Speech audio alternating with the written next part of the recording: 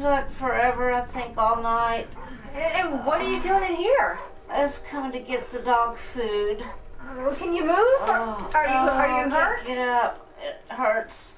My arm, my side, my leg. Oh, okay, look, I'm calling 911. Oh, it hurts so bad. Oh. Yes, hello. Oh, it's my mother. Yeah, she's on the floor. She's hurt. Oh. 101 East Main Street. Oh, hurry. Okay, please, hurry. Hurry, it hurts. Command 9, priority 2, 65-year-old female, fallen at home. Unknown medical conditions at 101 East Main Street. Confirm. Control, demand 9, responding to 101 East Main Street. Check. Elderly female with possible broken arm. Will be transported to the hospital. Unknown ETA. The home is cluttered and we're having difficulty getting the gurney in. Confirm. We'll notify hospital of your delay. Over. Confirm. Over and out. Dr. Blair, Dr. J. Hamilton, Dr. J. Hamilton. That's bad. Does it hurt? Yeah.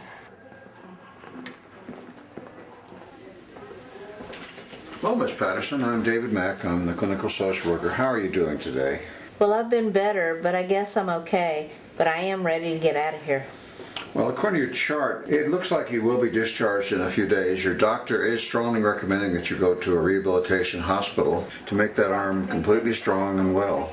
Oh, no. I can't go to any rehabilitation. I need to get home to my animals.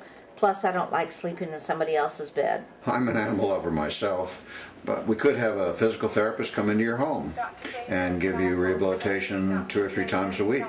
Oh, nope. No strangers are coming in my home. No, look, she'll be fine. I can take care of whatever she needs. Even with the best of intentions, you can't provide the advanced level of care that your mother needs. Look, I've been taking care of her all this time, and she's been just fine. Well, according to your mother's chart, EMS said the house is cluttered, no offense to either one of you. Your mom was alone when she fell and was brought into the emergency room in poor condition. Bless her heart, she had poor hygiene. Dr. Davis, Look, I'm doing the best that I can, okay? It's really hard to take care of her. I come home from work and I have to bathe her, I have to cook for her, and then I have to clean the house. I don't have anyone else to help me. Okay, I understand how stressful this is for you. At the same time, your mother has some critical appointments that you need to get her to. I'm going to go get a list of those appointments. I've got a couple of forms I need for both of you to sign. One is that I've discussed the discharge plan with you, and the other is a list of those very important appointments. I'm going to go to my office and get both forms. I'll be right back.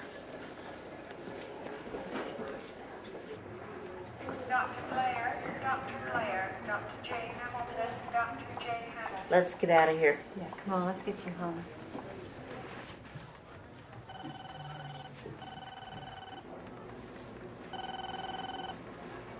Hey Dave, how did it go with Mrs. Patterson? Hi, Christine. Unfortunately, Miss Patterson's daughter signed her out of the hospital against medical advice. I really don't feel good about her going home. According to her chart, she came into the emergency room, looked dehydrated. She looked like she hadn't had a bath in quite some time and smelled like urine. The EMT also reported a lot of clutter and a strong smell of urine in the home. They had to clear a path just to get out of the house. Well, what does her daughter say about this?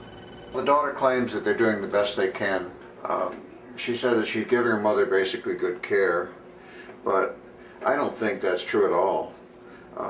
The daughter said that she's having a hard time, that she seems under a lot of stress. I'd like to file an APS report because I think that they need additional support, and I really think that APS could help in this instance. I think you're right.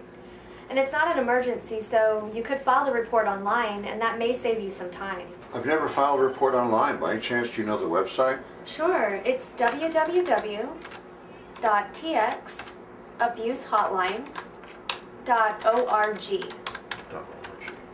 Thanks, Christine. Sure. Can I help you with anything else? No, that'll do it. Okay, great. Appreciate it. Sure. See you later. Later.